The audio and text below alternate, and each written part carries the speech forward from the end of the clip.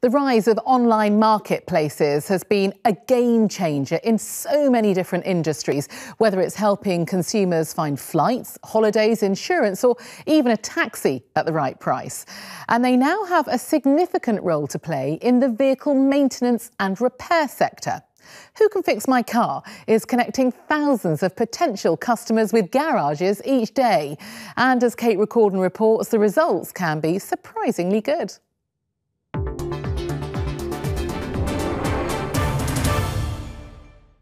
For Patrick Patel, WhoCanFixMyCar.com came at a good time. Starting out on his own back in 2012, he needed a fast and effective way to attract customers. We are good at what we do in repairing cars, but the marketing side of things is the biggest part, that what they bring to me. The audience, the customer database, the retention of the customers, if you do a very good, fantastic service. Patrick has spent £5,000 in fees for a return of £300,000 worth of business since he signed up, with jobs rising from 5 a week to 25. The site works by connecting drivers directly with garages and allowing them to compare service and price. Looking at other industries, I could see clearly that there were verticals, so search engines that existed in a specific space that could give a consumer the full end-to-end process, and in the aftermarket nothing existed. So in terms of the consumer proposition, we felt like we were kind of leaning on an open door. If, for example, I need my car serviced, I would type in the vehicle registration alongside my contact details, and registered garages in my area would get back to me with an estimate.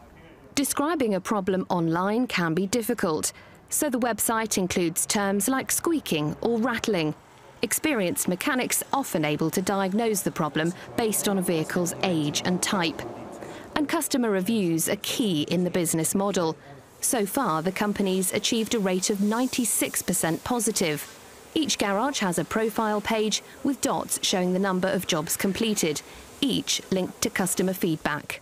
We work very hard to get the right garages on the platform. Obviously, this is an unregulated space, so our sales team has to work very hard in that initial onboarding process and initial vetting process. And after that, it's very much down to the consumer to judge whether these garages are going to have a long-term success on the platform based on all the customer reviews and the feedback that they're getting. The changes that I've noticed in my business is, one, the increase of revenue, influx of repeat business from customers, the recommendation, the back end of that, and the business is unlimited really on that website. The platform levels the playing field for smaller garages, but larger franchises, including Ford, are also seeing the benefits. The successful businesses, whether they're dealers, independents, fast food chains, they've all got the same thing in common.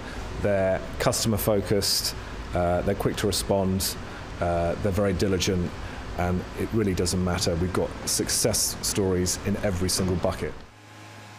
With growth in online sales set to increase according to leading consultancy firms, those behind WhoCanFixMyCar.com hope their business model can educate the marketplace on how best to serve those consumers in the coming years.